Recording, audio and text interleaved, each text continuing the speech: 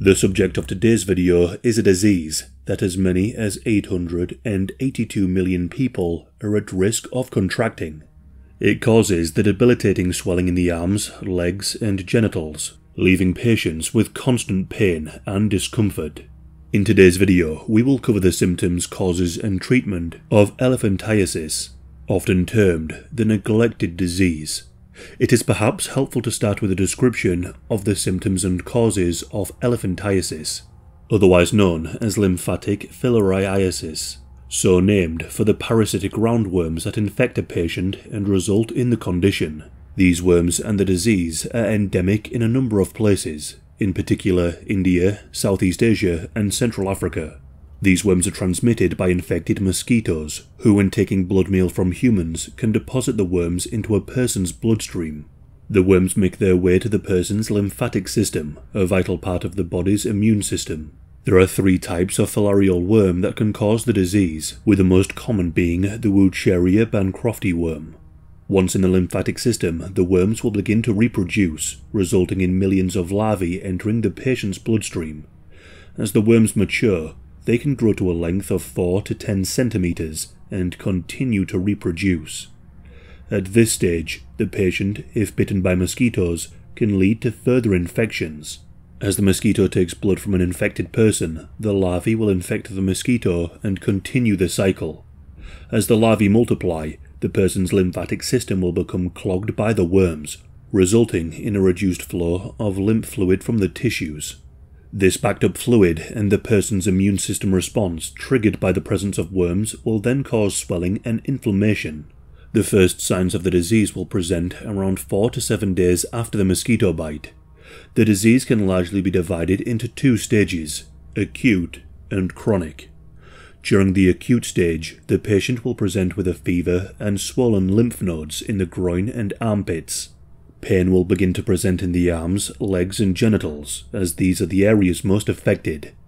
With the damage to the lymphatic system caused by the worms, the patient will be at higher risk of infection as the immune system is weakened. Lumps will begin to form in the person's arms, legs, breasts and groin as the disease begins to take hold. Following this, abscesses can also form. Some patients will present with an allergic reaction to the presence of the larvae in the bloodstream. This is known as tropical pulmonary eosinophilia. This will result in violent coughing fits, trouble breathing, and damage to the spleen. If untreated, it can lead to permanent damage to a person's lungs and affect their breathing capacity for life. Elephantiasis is not a widespread killer, but as it weakens the person's immune system, they are more likely to die from other infections of diseases. If untreated, the disease will become chronic. The swelling and lumps will become permanent. These lumps will continue to grow in size. They can weigh many kilograms and have been described by some patients as akin to constantly carrying heavy luggage under the skin. If untreated, the swelling will cause deformities to a person's arms, legs and genitals. The skin on and around the lumps can become either spongy or thick. Where it becomes spongy, indentations can present in the patient's skin, causing pitting where it takes a long time for the skin to return to the correct position. When the person's skin gets hard and thick, it is often referred to as elephantized, so named as it looks akin to an elephant's skin. In both cases, folds will develop between the swollen skin and the crevices prone to fungal infections. Hydroceles, that is swelling in the scrotum, can be a common symptom in males. As of 2008, as many as 51 million people were understood to have been affected by elephantiasis. Not all elephantiasis, however, is caused by the parasitical roundworms. Non-filarial elephantiasis is caused by exposure to irritant alkaline soils when walking barefoot. The symptoms are similar, though also include a moss-like skin growth, leading to a disease that is being called mossy foot. Diagnosis between the two is important. Blood smears can easily reveal the presence of roundworms and larvae in the bloodstream. Blood tests can also reveal a higher number of certain types of white blood cell deployed to deal with the parasites. Now, this next part is rather bleak. Ultrasounds of the genitals can reveal what is rather disturbingly called the filarial dance. That is the movement of worms in the person's lymphatic system in the scrotum. The non-filarial version can be identified usually by looking at the location of the patient. For example, those living at higher altitudes away from mosquitoes or on volcanic soil are more likely to contract it. This version also rarely affects the groin, allowing for simpler diagnosis. There is unfortunately no cure for elephantiasis, but it is preventable. Methods of controlling or killing mosquitoes can reduce the infections, so too can personal protective gear or mosquito nets. For non-filarial elephantiasis, proper foot hygiene, the wearing of shoes and decent flooring is the best prevention, and of course reducing exposure to irritant soils. Other preventative measures for filarial elephantiasis may sound extreme, but include chemotherapy treatments. This can reduce the larvae that are present and reduce not only the spread to others but within the body. Combinations of these methods have all but eliminated the disease in many countries, including Egypt, Vietnam, and Sri Lanka.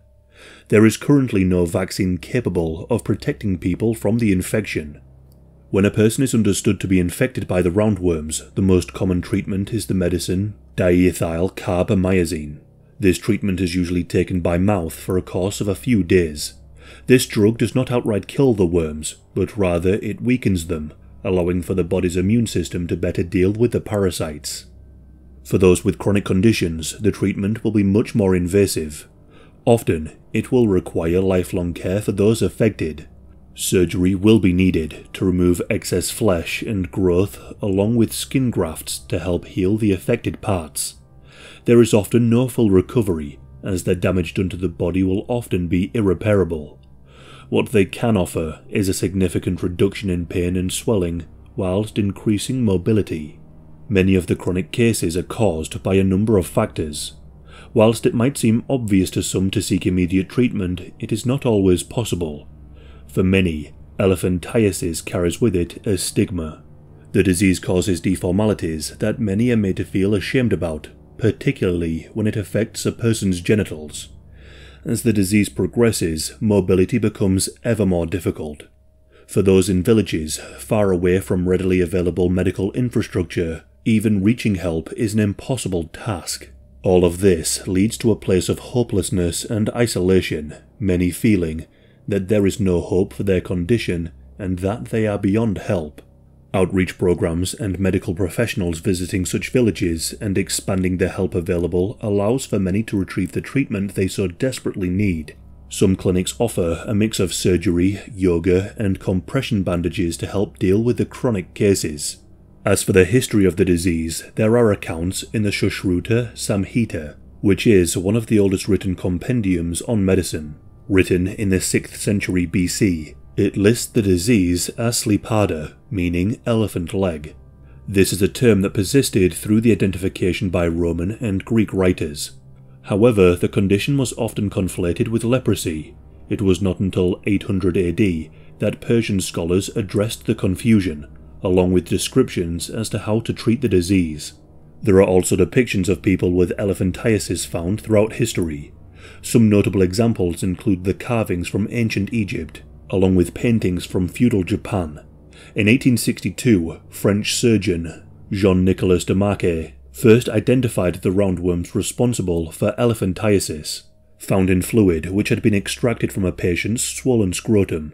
In 1876, Joseph Bancroft, an English surgeon, identified adult roundworms in patients' lymphatic abscesses and found larvae in patients' blood.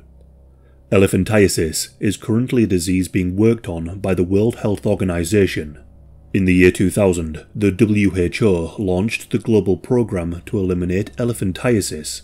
The strategy in dealing with the disease was twofold. First, it sought to stop the spread of infection. This was to be achieved through large-scale annual treatment of as many people as possible in high-risk areas. Secondly, it sought to alleviate the suffering caused by elephantiasis by ensuring that people have access to the required essential package of care. As of 2020, 58 countries met the criteria for considering the disease eliminated as a public health problem. Many countries were able to stop the widespread use of preventative drugs altogether, but there is still work to be done to ensure of its complete eradication. By the year 2030, the WHO predict that 80% of countries endemic with the disease will have it eradicated. Elephantiasis is without a doubt a truly disturbing disease, from its spread by mosquito to its caused by horrendous parasitical worms to the debilitating deformities caused. Thankfully, there are many ways to prevent the disease, but as is often the case, it is vital that access to education and healthcare be available. The added element of stigmatization only makes the disease that much worse.